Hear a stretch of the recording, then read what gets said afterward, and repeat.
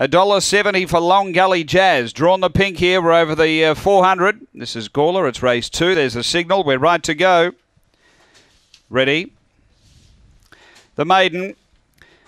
And away. And there's some pace out wide. This favourite's looking for the rail. Gets over. Long Gully Jazz cleared them and skipped away. My Girl Baloney gives chase. The inside is Top Nolan and 3 away. Kathy Bale. Next Chappie Bale. Paradigm. And then came Polly 2. And there was one that got spat right out the back early. Long Gully Egan. But Long Gully Jazz into the straight. Well clear of My Girl Baloney. And it bolted in Long Gully Jazz by 7 or 8 lengths. My Girl Baloney second. Chappie Bale third. And then Top Nolan. Next is Kathy Bale. Polly 2, then Paradigm, and Long Gully Egan did not finish the race. It copped a pretty heavy bump in the early part. It's a solid run, 22.82.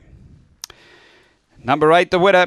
It's 8, 7, 2 and 5. 8, 7, 2 and 5. Number 8, the winner, which is Long Gully Jazz. Paula Herndon, the owner-trainer of Fawn Bitch, November 2014. DJ's Octane, Long Gully Libby.